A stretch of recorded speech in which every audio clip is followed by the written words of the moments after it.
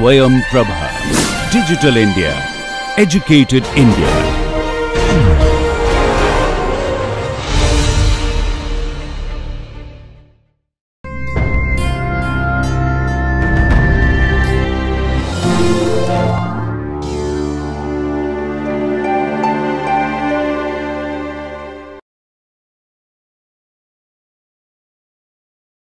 When we studied groups, we also studied group homomorphisms.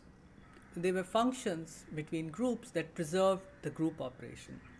Similar to that, there's the notion of a ring homomorphism.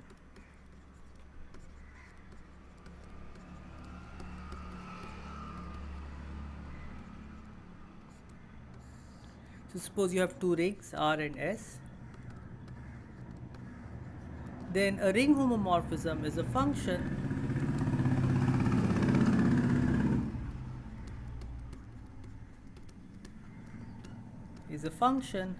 phi from R to S, which basically preserves all the structures that are involved in the definition of a ring. Namely, it preserves addition and multiplication. So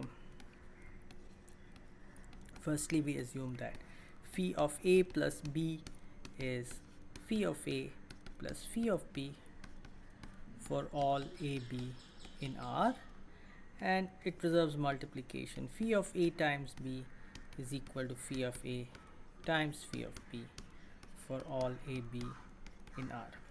We also make one more assumption. So now, because phi is a group homomorphism, it takes the additive of the additive group R.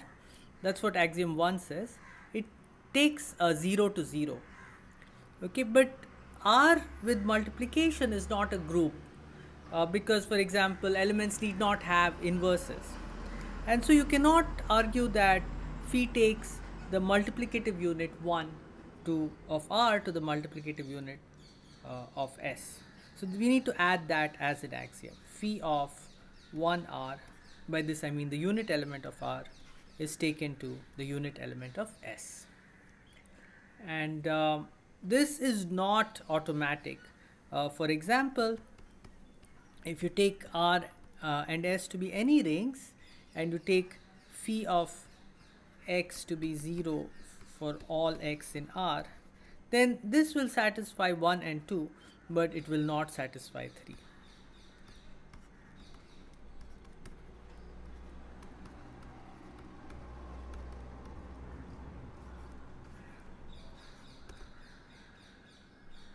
Okay, and we can talk about isomorphism. An isomorphism of rings is a bijective homomorphism.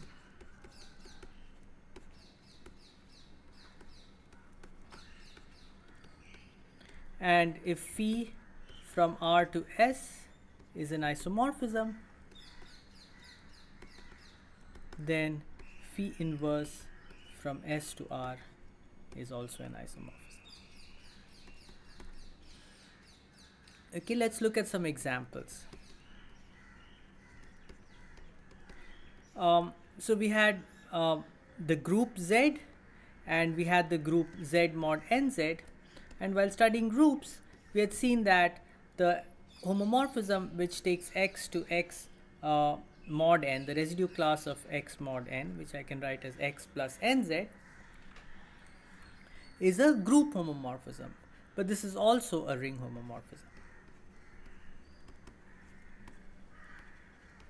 Because residue classes are respected under addition and multiplication, and the residue class of 1 goes to 1. Okay, let's look at a slightly more interesting example. Take the ring of polynomials in some field x. So this is the set of all polynomials in the variable x with coefficients in the field f. And you can define a function from f of x to f by just taking the polynomial f of x to f of a for some fixed a. So let's say fix a in f. For some fixed a in f. And this is going to be a ring homomorphism. And similar to this, oops, why have I called this 3? This is example 2. And example 3, you can go from 2 variables to 1 variable.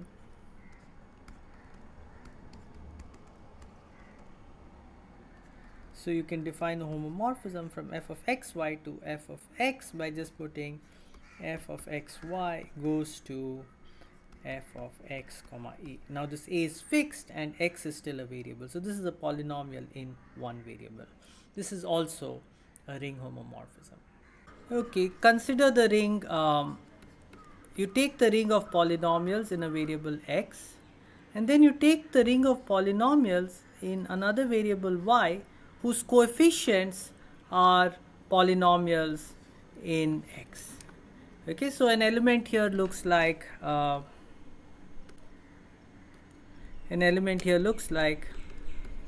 p0x plus p1x times y plus p2x times y squared and so on, plus pnx times y to the n, where p0x dot dot dot up to pnx belong to fx.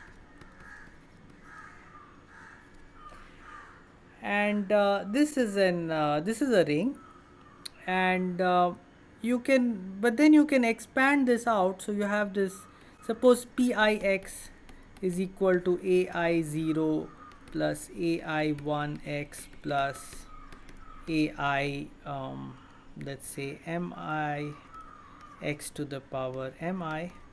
Then you can write pix y to the I as ai0